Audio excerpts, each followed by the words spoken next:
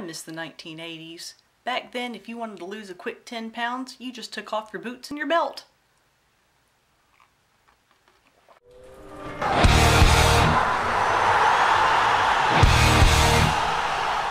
Hey guys, it's Beth. How's it going? Just wanted to welcome you to my channel, whether you're a first-time subscriber and viewer or whether you've been here before. Today is a gorgeous day in Northern Virginia. Spring has finally really truly sprung here in the middle of May. Until today, I could have counted the number of sunny days that we've had on one hand and had fingers left over. So I'm glad spring finally made it because it was missing a pretty nice spring. Anyway, I don't have a whole lot to talk about as far as what I have been stitching on lately because I didn't do any stitching at all in the month of April. It's not that the stitchy bug was gone, it was very much here and sitting on my shoulder and making impatient sounds, but I was ignoring the stitchy bug in favor of knitting.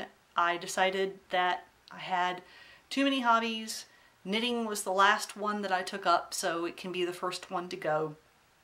Never got that good at it, and I have a fair amount of yarn, not a huge stash, but I had about 18 skeins of this yarn that I used to make these keyhole scarves, which just use one skein of yarn.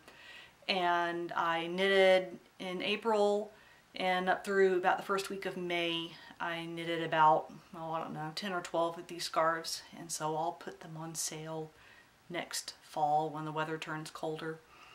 So I've got a nice little stock built up of those, and the remaining yarn I have I'm going to destash.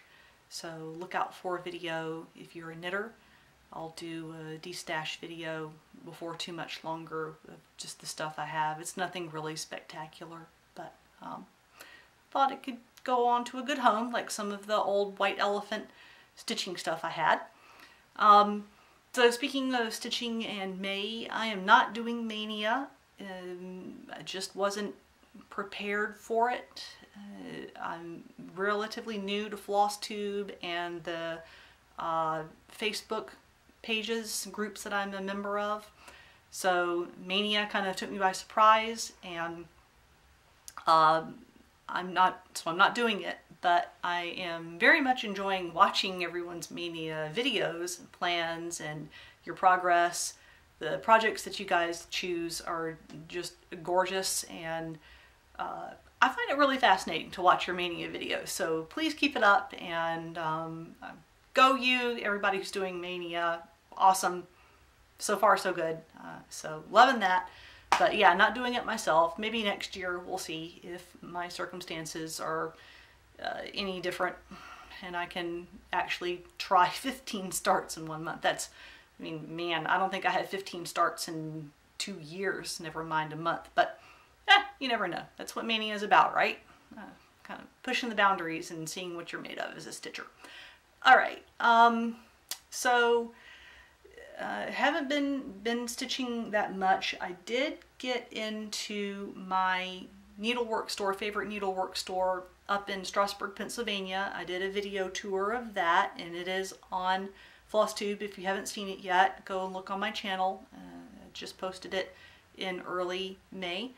While I was there, I did pick up a few things, so I'll show you a little. This will be probably a crap haul video. I'm sorry, and by crap I don't mean I bought crap, but I mean just the quality of the haul is very small and crappy, so this isn't going to be much in the way of haul porn. I apologize in advance to those of you who love haul, and to those of you who are not so crazy about haul, well, this will be short because it's crap. Don't have much. So I got some Classic Colorworks dyed fibers to do Home of a Needleworker. I had gotten the chart and the fabric for it last time. Didn't even think to check what kind of flosses it used. I was just assuming it used DMC. Duh. When will I ever learn? So this time I picked up all the colors, and actually the berry color is not the exact one that the chart calls for, but I thought it was really pretty. She was out of that one color, so I got this bandana instead of the other whatever it's supposed to be. So yeah, I thought the colors all look really good together, and it'll turn out nice, and I'll get to that at some point. I don't know when. I also got Country Cottage Needleworks November Cottage. My husband's birthday is in November, and I already did the September one because my birthday is in September, so I'll get this done and framed and put them up together somewhere. I don't know, maybe downstairs. I have a wall in our kitchen that has a lot of sort of Pennsylvania Dutch style and prints and little things from that part of Pennsylvania and Maryland. There's sort of this belt where the German settlers came back in the late 1600s, early 1700s, and so I've got a lot of little prints and just gewgaws and knickknacks, and so I'll probably end up putting the cottages down there together. And the only other thing I got from the store, I got some black fabric, which I'll talk about in just a second, and I also got this Jeanette Douglas A Home in the Woods. It's a little sampler and an accompanying little small cabin, and I thought it was cute. I like the sampler a lot because it has a lot of specialty stitches, and I miss doing specialty stitches a lot. Haven't done them in a while, and I have a few projects that I have one on the go that uses a lot of them, and it has cut work too. And this doesn't seem to have any cut work. It's just some specialty stitches, and I believe it just uses regular DMC according to the back here, so I'm okay. I shouldn't need any overdyes or anything like that, so I should be pretty straightforward to do once I get started on it. Don't know when or who it would be for, but hey, you know, you always got to get something right if future finally finished object type stuff. And then the only other thing I got, it's not stitchy, but it's this the beehive, taken in early winter 2010, a photograph by Alan Ketchley, and it honestly looks more like a painting than a photograph to me. I think it's really cute. But in Hodgepodge, in the back rooms, they sell antiques and various things, non-stitchy things, and some books and whatnot. So I saw this hanging on the wall when I was doing my video tour and decided right there on the spot. You can actually see the part in the video where my camera pans across it, and I come back to it and say, okay, this is mine. I'm picking this up, and I did, so it's mine. And that's almost it for my haul. I did go to the Joann DMC sale like everybody did. They had DMC 25 cents a skein, and so I picked up just some extra colors that I needed that I was running low on. I got a few things for a couple of projects that I'll be working on here in the next few months. So yeah, not a whole lot of them, and you know, let me just throw them around. And so I'll get some of those bobbinated, and some of the ones that I don't need immediately I'll just keep in my bag. I've got an overflow bag of DMC skeins and a list of everything I have. So for that inevitable time when I try to kit something up and realize, hey, I don't have that DMC, the first place I do is go shopping in my underbed box for my stash. All right, so moving on, whips. As I said, I have not done any, well, I haven't done a lot of stitching since my last update video with the whips, so I have no progress to report on Mirabilia Twin Mermaids. I was originally going to try to finish that by June. That's clearly not happening. I got derailed with this decision to just knit and get rid of all my yarn. I was 100% knitting and doing no stitching whatsoever. So I got off track with the mermaids, and then I had, actually it was great, I had a RAK, a Random Act of Kindness, for those of you not familiar with the acronym, done for me by an artist who I very much admire, who lives over in France, and he does videos and album covers and just other art. He works in a variety of mediums. He's an animator, illustrator, does a lot of stuff. And he's also a musician. He's in a band. He sings and plays a lot of the instruments, and really super talented dude. Anyway, he did a very awesome random act of kindness. I was the beneficiary of that. And so to thank him, I wanted to stitch something for him. And I had a hell of a time finding what I thought was just the right thing to do for him, because I mean, what do you stitch for a French artist? And a lot of what he does is it's very nature inspired, but there are also some darker themes. It's not like gothy, like full on cheesy skull and crossbones, ooh, gothy type, but it's definitely very darkened woods and moss covered rocks and very evocative and moody, a lot of his work, and some serious themes going on. So what do you do for a guy like that? Well, I looked and I looked and I looked, and I decided, okay, I want to do like a tree. Like a lot of his stuff is about nature, so I wanted to do some trees. I wanted to find like a cool forest scene, and I'm looking, and everything, all the charts that I find with forest or trees, they were either super simplistic, like little kid could do this, very basic cutesy woodland scenes, or it was full coverage, Haid, Tilton Crafts type, where they were 2 feet by 3 feet and over 125 count. No, I needed something in between. Not too simple and not too big.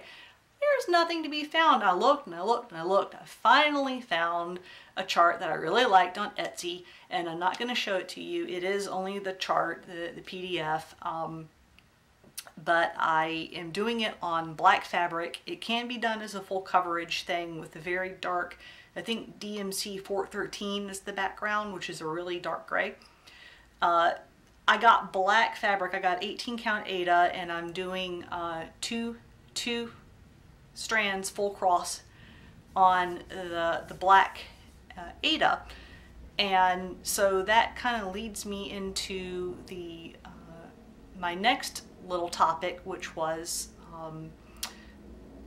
I was watching Brian C. Super Stitcher's update video from last week, and he mentioned that he was in a little group called the 4 Stitchers of the Apocalypse with Kate, Katie, and Garrett. And I thought, man, that's cool. I want to have my own group. I want to do something like that. Yeah, it would be fun. I would find people to, but what can the group be about? What can our theme be? And then I looked down at the black fabric I was working on, and I said, I know, I'll start a group for people working on black fabric. It can be the Back in Black crew. So if you are doing a current whip, not something that's stashed away that you haven't touched in years and might not ever touch. I mean, if you're currently working on something where it's in your active rotation, you're going to get to it sooner rather than later, then you can join the Back in Black crew. The only criteria is it doesn't matter how big the project is or what type of fabric it is, as long as it's black. Not dark gray, not dark blue, not dark brown, black. So if you are in that group, then comment and you are officially a member of the Back in Black crew. Woohoo!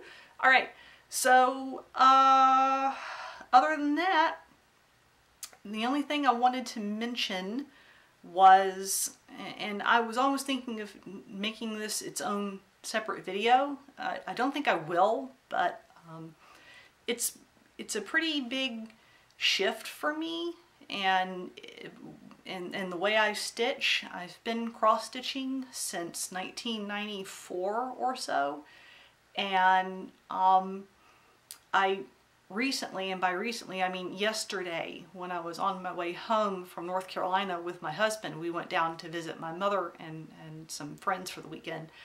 And we were driving back up, and I said to him, we were talking about the jobs where you sit versus jobs where you're up and on your feet and moving around a lot, and how much healthier it is to have the latter type of job than a fully sedentary type of job. It's been a big topic in a lot of workplaces. A lot of my friends have been talking about it because they've gone back and forth between those two types of jobs, and they've noticed that the jobs they've had where they've been on their feet more, they've just generally felt better, they've been healthier, burns more calories. It supposedly, if you believe the studies, the information going around out there, standing, if I think the infographic I saw for a website that's really big on encouraging people to stand up more in the day, if you stand up like an extra 4 hours a day, it'll add 2 years to your life expectancy or something. Anyway, there's all these health risks and cons associated with sitting. The average person apparently is either sitting or lying down to sleep something like 21 hours out of a 24-hour day. And I realized that I was one of those people. I have a sedentary desk job, don't get the chance to get up and walk around much. Our workplace where the office is not that friendly or good for walking. And you know, the spring has been terrible, and so I haven't been walking around in my neighborhood like I normally do. And I was feeling really bad about this, so I was in the truck with my husband, and I said, man, I can look into getting a stand-up desk at work. I'd have to pay for it, but I'm sure I could write it off on, deduct it on our taxes because it's for work. I said, but I hate, sitting on my butt 8 hours a day and then coming home, and the first thing I do is, I go online and, check Facebook and all that fun stuff, but then I go upstairs in my stitching room and I sit on my butt for several more hours and I stitch or knit or everything I do, I'm sitting down. And I really want to try standing up more. If only there was a way I could stand up and cross stitch. And then I thought to myself, why not try it? See if there's a way I can convert my needlework stand to, a stand-up situation.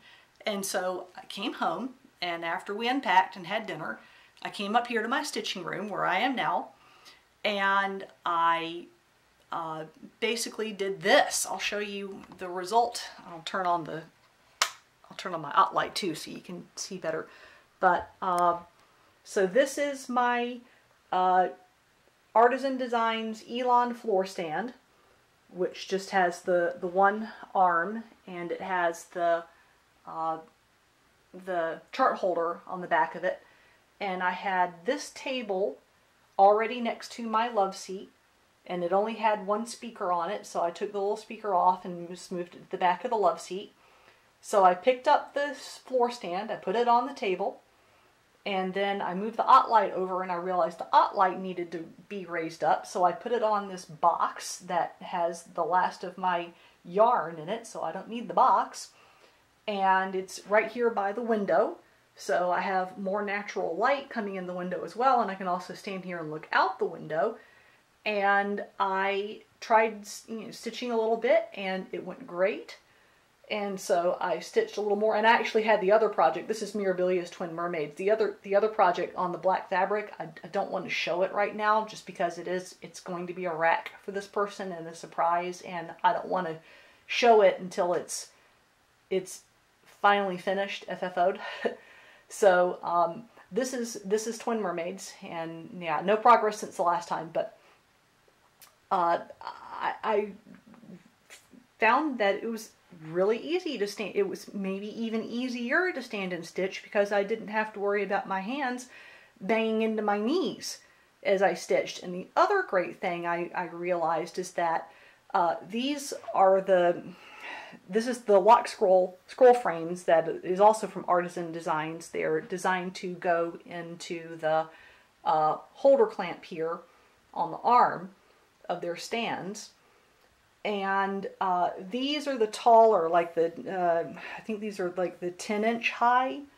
And I wasn't able to, the last time I tried to stitch with these sidebars, these higher sidebars, sitting down, I just couldn't do it. My arm, I was holding it at such an awkward angle when it got sort of lower, or actually I think when I was working a little bit higher up, I just couldn't reach far enough under. It was really a pain in the neck, literally trying to stitch on something, you know, that was this tall. Well, with the standing frame, it is easy. There's nothing to it. And by standing, I mean literally like standing up. So now I am, this is at standing, I'm 5'7", and this is at eye height for me, and it is exactly the same height as it is when I'm sitting down. And I know that it just happened, it was very fortuitous that I happened to have just the right height stand and just the right height table to put it on, and not everybody has that. But don't let that stop you from tinkering with this yourself. I'm serious. Give it a shot.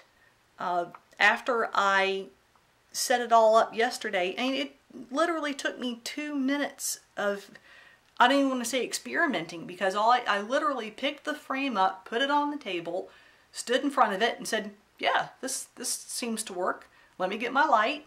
Got my light, put it on the box, started stitching, and didn't stop for over an hour. So I don't need to take breaks as much when I'm stitching, and so I've stitched some more today, and I stitched for a couple of hours this morning as well, and I'm finding that I can stitch longer without having to get up and stretch my legs. I don't, and the way I sit like a 5-year-old kid. I like to sit in postures that would have your, you know, average chiropractor just smacking you upside the head, because I'll sit with one leg tucked underneath me, and I sit like a little kid. So obviously don't do that when I'm standing.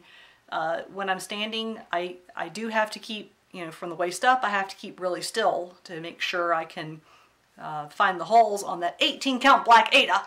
But from the waist down, you know, I'll you know, bend my knees. I can, you know, shift around a little bit, move, and you know, I stitch to music usually, and I'll kind of, you know, move a little bit around, you know, to the beat, and it burns just that many more calories. Standing up alone burns more calories than sitting, but active standing, where you're not just, you know, totally motionless, but you are, you know, moving around, moving your lower body a bit, burns even more. So I'm hopeful that this will continue to work out.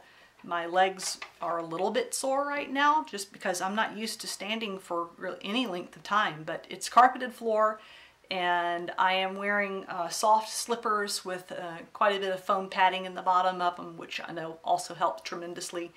And I do pause and take little breaks where I'll either walk around, do some housework, or sit down briefly. I'll sit down at the computer briefly and answer messages and check a couple of things. But I've been very motivated to just stay up, stay on my feet. I've got to get used to this. This is also, for me, this is partly training for my trip in my trip at the end of July, where I'm going to Germany, and I'm going to be working at this music festival, and that's going to be a long day. It's probably going to be 15, 16-hour days, and on my feet, running around on hard floors. So this is conditioning for me as well. I don't want to get all the way over there, show up for work, and find that I can't even get through 3 hours worth and have to drop out because I'm not used to being up like this. So this is really doing myself a huge favor, and if you are interested in trying the same for yourself, I say go for it. If you believe you are capable of standing, you don't even have to stand for a whole hour, or 2, or however many hours you want. You can just try it for a few minutes. The nice thing about this is that I just picked it up and put it on this table. If I want to sit down and stitch again, I have to just pick it up and put it back on the floor where it was. Move the light back over and done. So really, really easy to move this around. Play around with your own setups.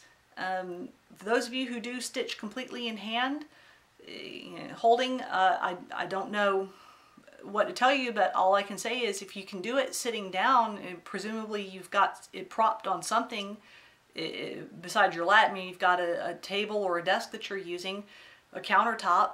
Well, give it a try, but just standing up on something that's raised up to a height that you can sit and prop it on and work just like you would if you were sitting down. So give it a shot. Let me know how it works out. Maybe we can end up starting another little stitchy crew, like the stand up and stitch crew, or stand and do counted cross stitch, or I don't know. We'll think of a better name. But I'd really love to see if other people have the same success that I did.